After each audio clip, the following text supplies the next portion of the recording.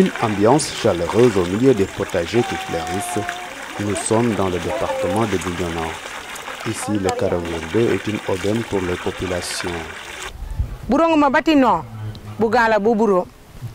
Kujalo jat, kunu jat, giriase, mankone girok tole, giriase barbare kunu. Les kusenul ende matériel, les kusenul wanosan. Mi joti enom si pepinière su manji girok. Mi joti ñak mu melam manji pour subayri ji moju beñwaro ji menge babu manji ji yuwen.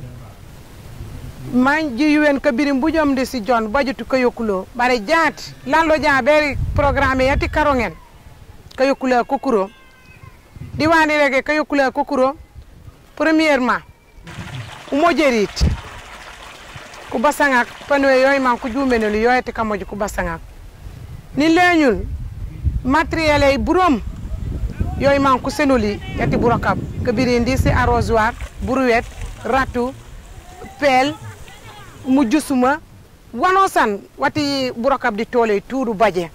L'agriculture, un des volets majeurs du programme, a connu de très bons rendements, et ceci grâce à l'amélioration des installations et au renforcement des capacités des bénéficiaires.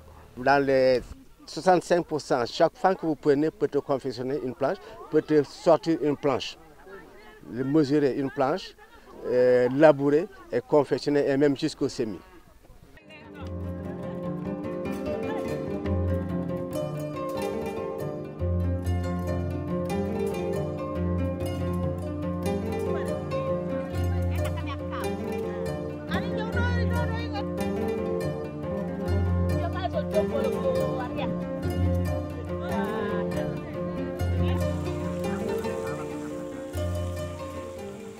Sur ces parcelles, les groupements de femmes ont mis en avant le concept de l'agriculture durable.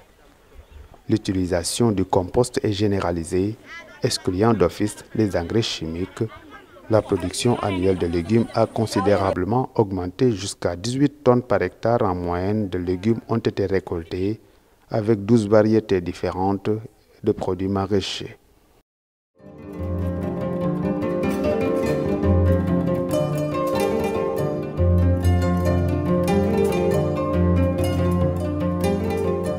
Le programme Convenio 2 vise également à lutter contre la malnutrition des populations vulnérables. 75% de la production maraîchère ont généré plus de 200 000 francs CFA de recettes en moyenne par femme et par saison. Les 25% restants sont destinés à la consommation afin d'améliorer l'apport nutritionnel dans les familles, notamment chez les enfants et les femmes enceintes. Alors on les apprend comment consommer ces repas-là en les variant, comment les blanchir pour mieux conserver leurs vitamines et leur faire en même temps des repas en crudité. Parce que là, les légumes conservent mieux leurs vitamines de base. Léegi Convenio dañ ñu won li nga xam ne bu njëkk ba dañ dee lekk ceeb guddi bëccëg waaye léegi duñ dee lekk ceeb guddi bëccëg lu ñu bëgg dinañ ko lekk dañ def salade ngeen lekk am nga def leneen li nga xam ne bokkul ak ceeb bi loolu yëpp mu ngi fii mun nañ koo def ñu lekk. En raison de l'exode rural, cette partie de la Casamance a été pendant de nombreuses années dépeuplée. Mais depuis l'arrivée du programme dans la zone, de nombreux villageois sont revenus chez eux afin d'y gagner leur vie. Depuis Convenio di muy joxe sardem bi kenn dematul fenn kenn ñaanatul xaalis fenn kenn demakul Dakar kenn dematul Gambie pour nga dund nga di uti pour dund sa doom yi fii mooy suñu liggéey. Il y a une entente extraordinaire dans les foyers parce que les femmes étaient obligées pour aider leurs maris de s'expatrier. Toutes les actions, toutes les activités prévues par le programme sont en parfaite congruence avec la politique de l'État. Dans le domaine de l'agriculture, vous intervenez pour permettre aux femmes, à travers des blocs maraîchers, de pouvoir subvenir à leurs besoins alimentaires, mais aussi et surtout de générer des ressources à même de leur permettre de prendre en charge d'autres besoins connexes. L'autonomisation des femmes constitue l'objectif principal du Karongen 2. Plus de 2000 femmes, membres d'associations, GPF et GIE, ont amélioré leurs capacités socio-économiques. Cette participation des femmes à la vie communautaire et à la gestion des institutions locales a définitivement changé leur rôle social et a ouvert le chemin vers l'égalité des droits. Ce proyecto Karongen, que se ha desarrollado ya en dos fases, empezando en 2008 la primera, este año 2019 termina la segunda, y con el apoyo de la Agencia Española de Cooperación Internacional para el Desarrollo en otra zona contigua o muy próxima de las anteriores hará otra fase del proyecto por otros 3 o 4 años. Lo que hace tiene un impacto enorme en el empoderamiento de las mujeres. Decía un hombre también recientemente, las mujeres son las que más ingresos aportan a la casa, al hogar. Nosotros comemos inmensamente mejor ahora gracias a lo que producen en los huertos. Ahora no nos queda otra que respetarles, y respetarles mucho. Consciente de la contribution que peuvent apporter les femmes dans le développement socio-économique, le programme leur a proposé plusieurs formations dans le but d'affermir leur rôle.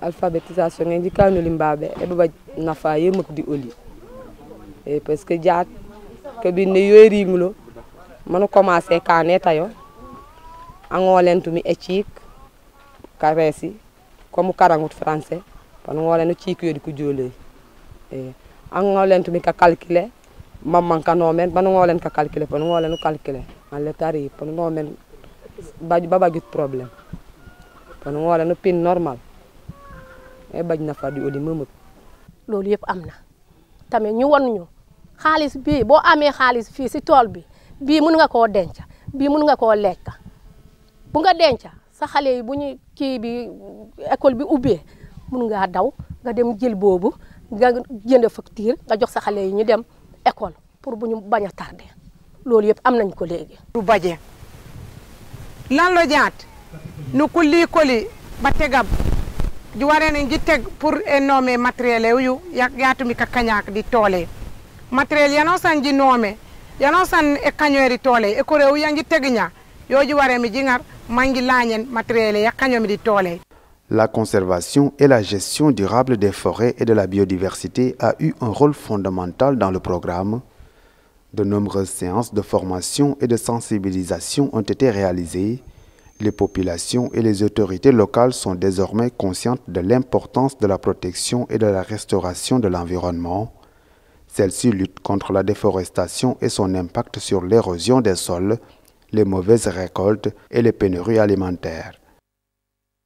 97 hectares ont été reboisés dans l'Arcadier et des espèces locales de valeur en voie de disparition. Des comités de gestion des ressources naturelles ont été constitués afin de lutter contre les feux de brousse et de renforcer la protection de l'environnement. Le programme nous a amené un changement qualitatif.